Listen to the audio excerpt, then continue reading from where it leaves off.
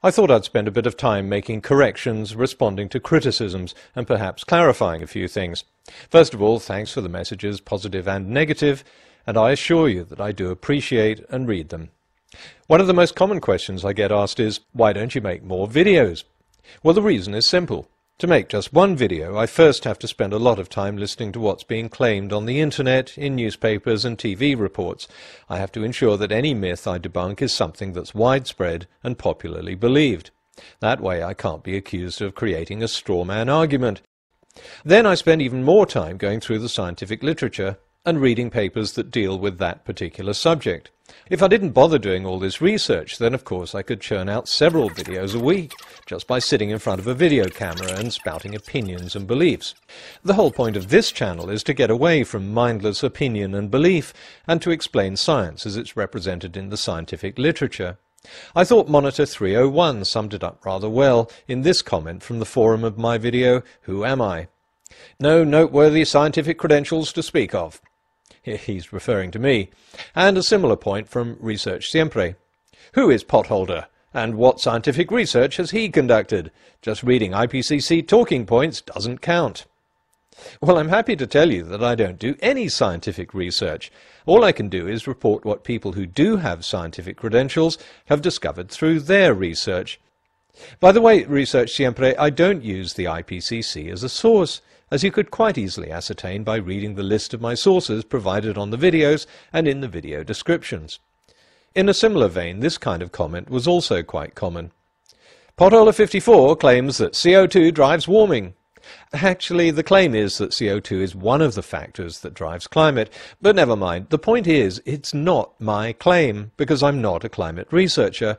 What's presented in my videos are the discoveries and conclusions of people who are climate researchers. Now, of course, I may get things wrong in reporting the science. In my last series, Our Origins Made Easy, I issued 2 errata videos correcting mistakes that had been pointed out by viewers.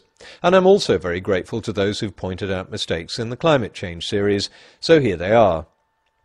Several people noticed that this animation in the first video was wrong.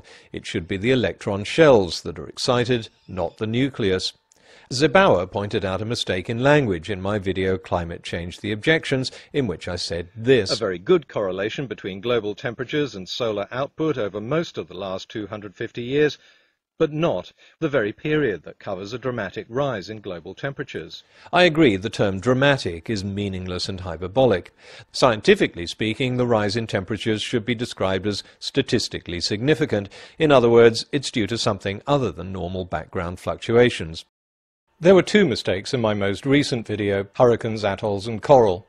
The calcium carbonate that makes up coral skeletons takes the mineral form aragonite, not calcite, and the chemical equation I showed in the paper related to lower saturation of carbonate ions in seawater, not the formation of carbonic acid.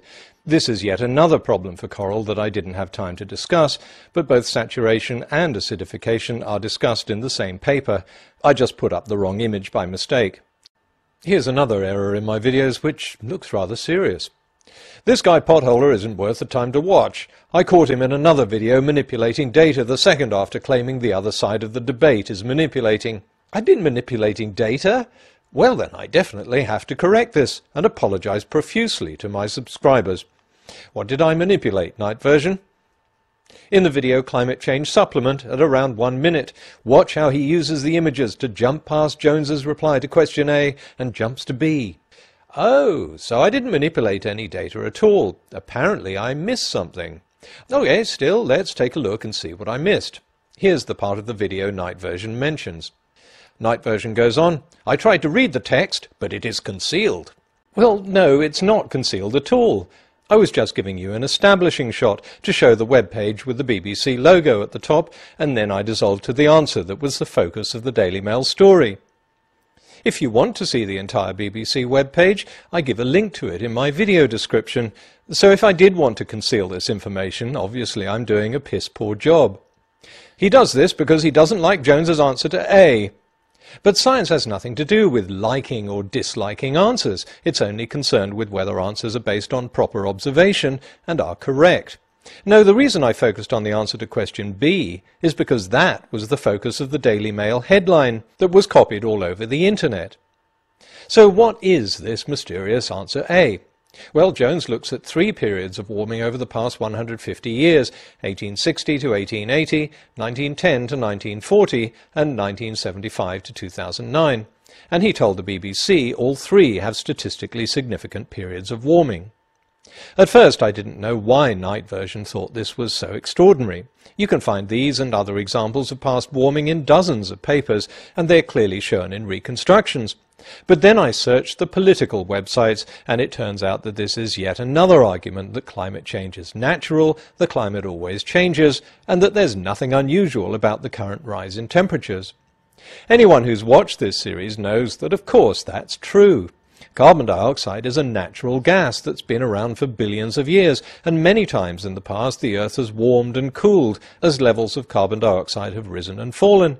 But as I've also mentioned more than once, the climate isn't driven by carbon dioxide alone, because carbon dioxide isn't the only factor that affects global temperatures. I don't want to go through all this again, just watch the earlier videos. Climate is driven by a number of different factors known as forcings. The 1860 to 1880 rise in temperatures coincided with an increase in solar forcing. The 1910 to 1940 period also experienced solar forcing, but climatologists have found other influencing factors such as higher levels of carbon dioxide and Atlantic Ocean circulation patterns. All these forcings have to be looked at together, not just carbon dioxide alone. While we're on the subject of the BBC Jones Q&A, Guffpot, who writes more words on my channel than I do, insisted that the Daily Mail got its headline right. So, as always when someone points out a mistake, I asked where and when Jones had said there'd been no warming since 1995. Guffpot responded, "Are you really insisting those specific words must be spoken?"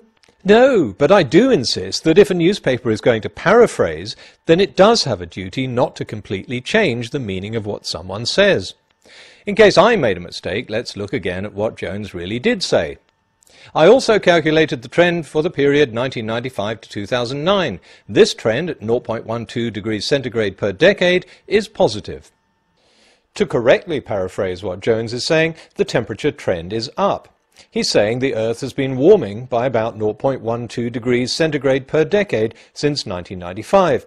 He goes on, but not significant at the 95% significance level. The positive trend is quite close to the significance level.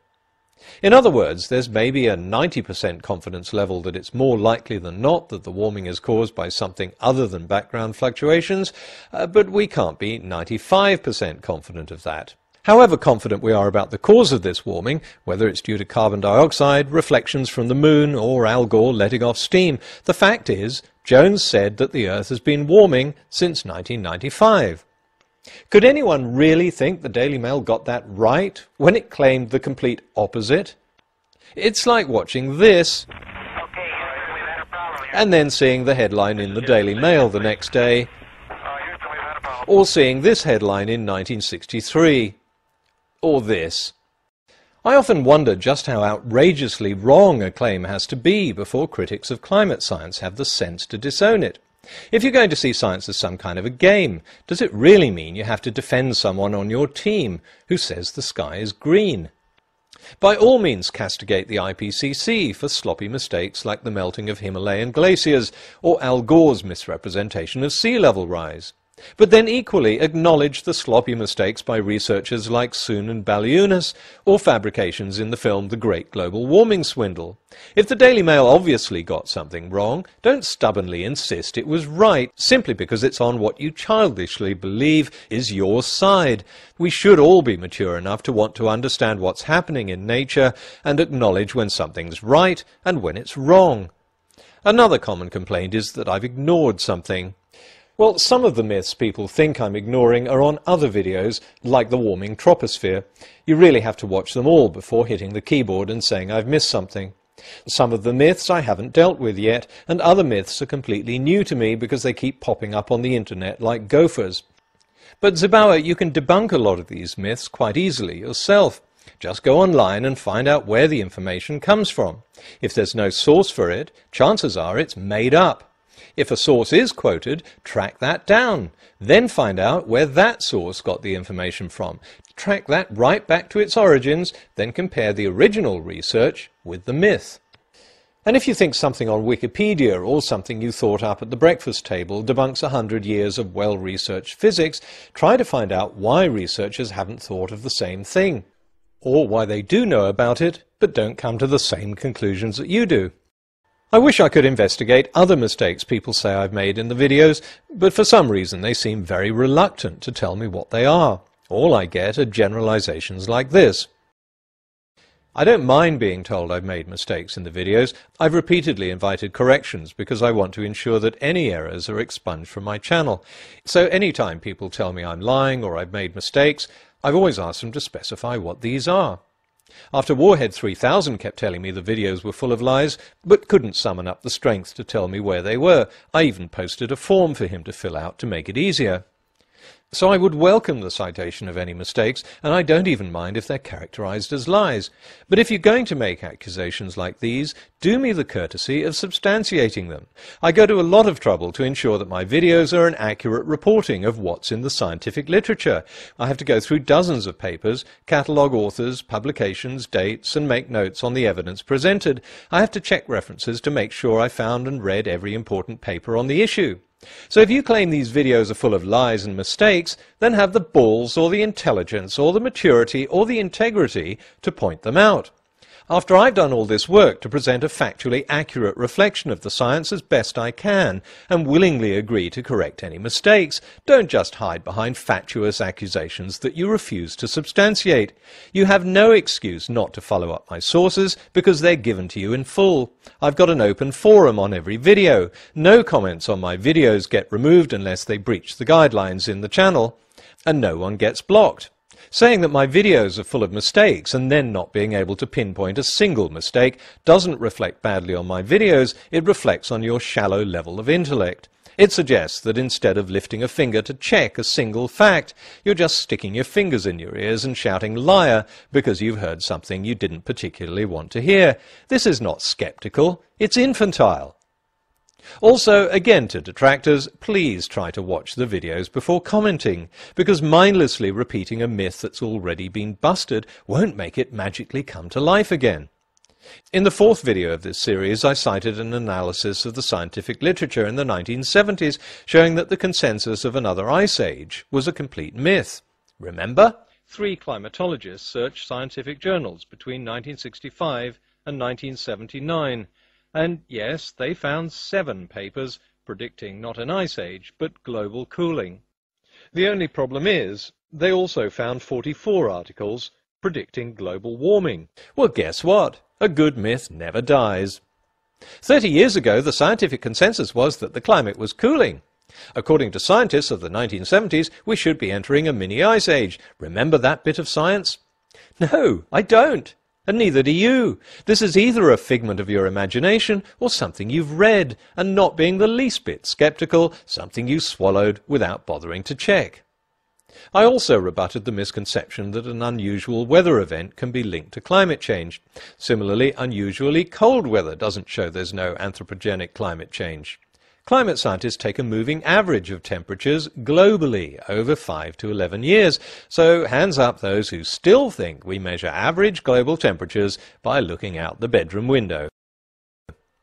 Look, I don't mind if you can show that the facts I present are erroneous. As I've said, I'd welcome that because I don't like errors in my videos. So if I cite papers that show the solar system is not warming and papers that show no significant solar activity over the last 30 years, then by all means show me how I read that incorrectly or cite other research that overturns it. Don't just repeat the same old internet myths, like this. Unfortunately, time's run out, so I'm going to do 2 separate videos to look at alleged mistakes in Meet the Scientists and those hacked emails. These videos seem to have provoked the most vehement responses.